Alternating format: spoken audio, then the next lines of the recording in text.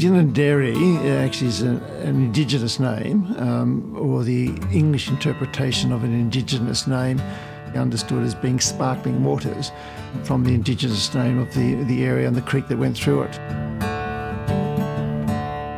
There are a lot of variant spellings, and it seems to suggest that there were at least 4 ways that it was pronounced in the early days.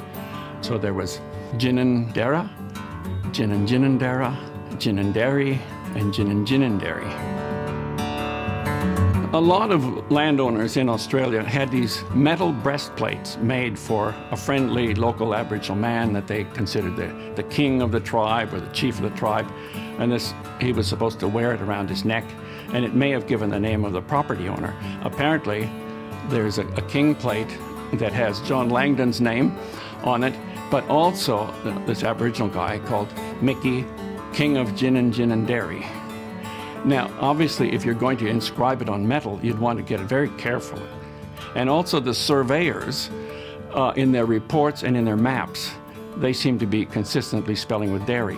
A case could be made that the Derry forms were more authentic, but it seems that the settlers and their friends in the Canberra communities were calling it with the Derra pronunciation.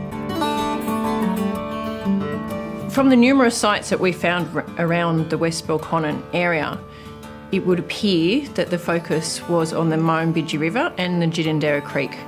The falls area is of course important to the local Aboriginal community, as is the Murrumbidgee River itself. The sites that are around the area range from scarred trees, rock shelters, isolated finds of a single artefact to large artefact scatters showing extensive occupation and exploitation of the river corridor.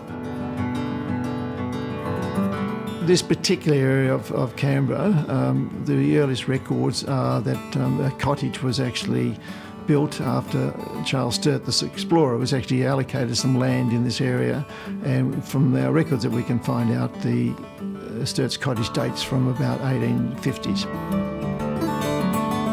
Calling the development Ginninderry is appropriate because it reflects back to the original traditional custodians of the area and ties in to the important landscape forms which are the basis of the development with the Ginninderra Falls and the Murrumbidgee River corridor.